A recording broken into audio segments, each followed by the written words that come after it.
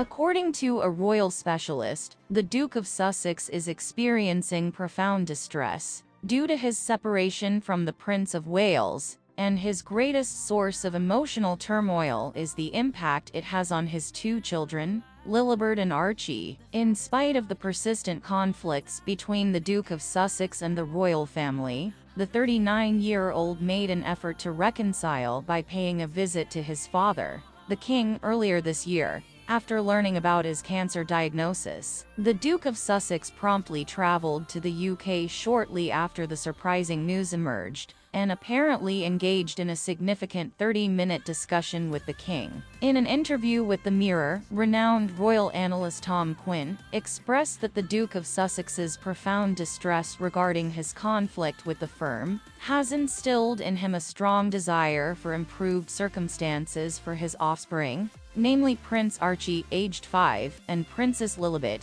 aged 3. This is particularly evident in his aspirations for fostering a more positive and harmonious bond between his children and their relatives. He expressed that the Duke of Sussex's greatest distress is not only over his strained relationship with George, Charlotte, and Louis, but also about his own children's lack of connection with their cousins. The Duke and Duchess of Sussex desire to resolve the issue by facilitating regular meetings between their cousins, fostering a positive relationship as they mature. However, they are unable to find a solution due to their own estrangement. The Duke expressed his desire for the cousins to maintain a friendly relationship in adulthood. And that's it for our video. I would like to see what you think in the comments. Thanks, and see you in the next video.